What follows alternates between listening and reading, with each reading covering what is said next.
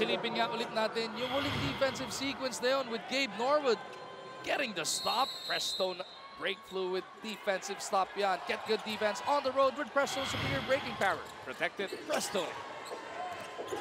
Just over 7.5 remaining inside the big dome.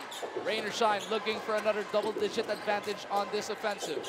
Uyluan working against Melton, gives it up papunta kay Belga. Belga back to Uyluan. Sinausaw pa, nabitin tuloy yung tira.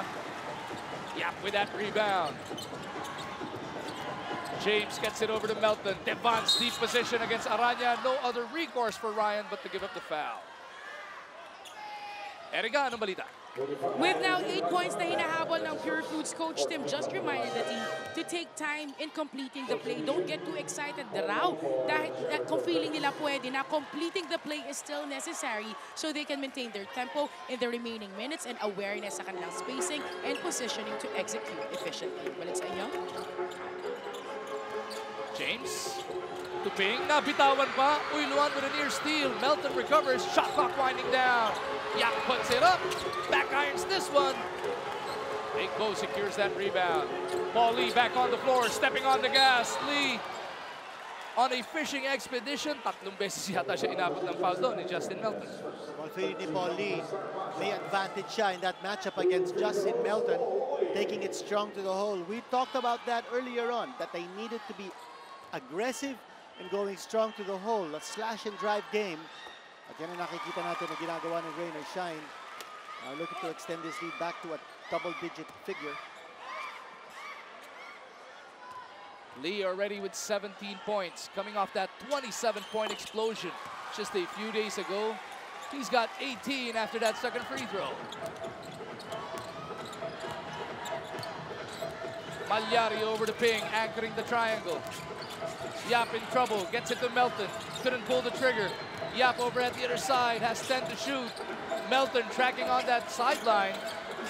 Look at the scrambling defense of Rain or Shine, forcing this miss. Walang open looks, Kinito.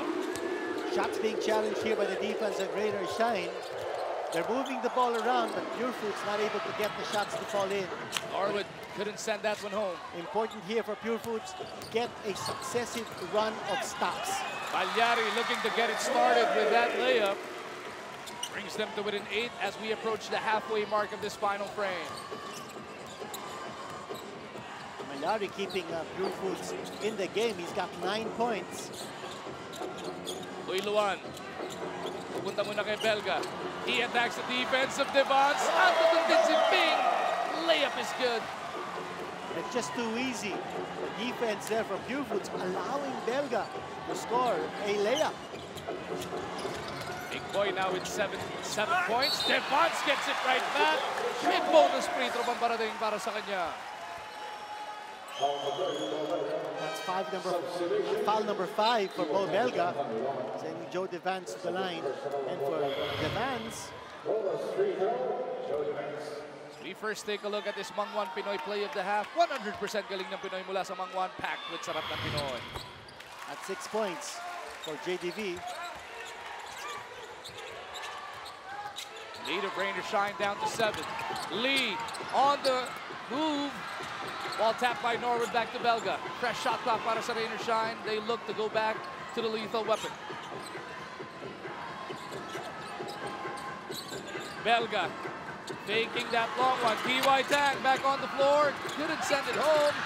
Norwood once again keeps it alive para sa Rain or Shine. Second chance opportunity for Rain or Shine. They're scrambling. They're getting the loose ball. They're getting more possessions now than Purefoods. Less than 5 minutes now remaining in this contest.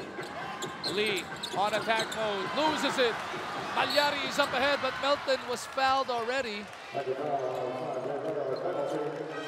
Penalty na ang Rain or Shine, kaya 2 shots to para kay Justin Melton. Pero bago yan, meron muna tayong timeout.